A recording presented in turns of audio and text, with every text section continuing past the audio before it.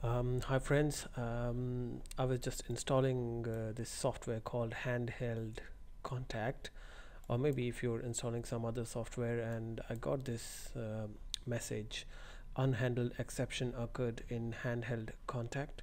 Description of the error is: message queuing has not been installed on this computer. I'm not sure if I'm pronouncing that right. Message queuing has not been installed on this computer. It's really simple basic fix. What we need to do is we go to control panel, go to your control panel, and we go into programs and features, where we normally go and uninstall our programs and features, and we go to turn Windows features on and off, and over there you will see this Microsoft message queue server.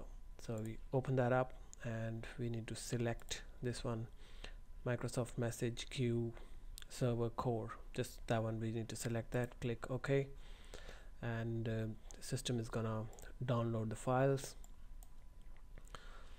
Come on.